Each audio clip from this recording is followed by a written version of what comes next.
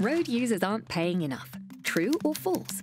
The FIA Region 1 believes that policymaking should be based on facts, so let's find out.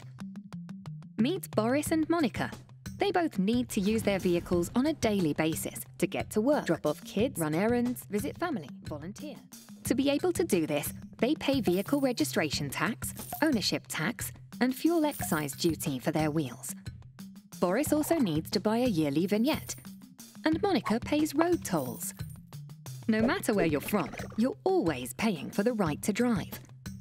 In 2013, the combined revenue of road taxes and charges came to €286 billion in the EU, excluding Cyprus. 82% of this revenue is directly linked to how often a vehicle is used.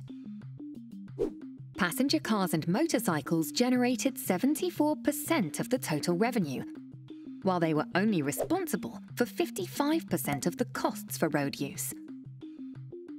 Buses, vans and trucks generate less revenue and cause proportionally more costs.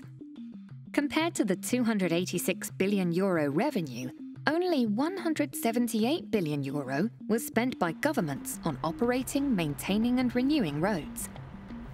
The expenditure into road networks by governments is decreasing each year. The €108 billion surplus is re-injected into society at large and can be used to tackle social costs of road transport. The road network ensures the free movement of people and goods, strengthening the EU's growth and prosperity. European motorists deserve a better deal for their contribution.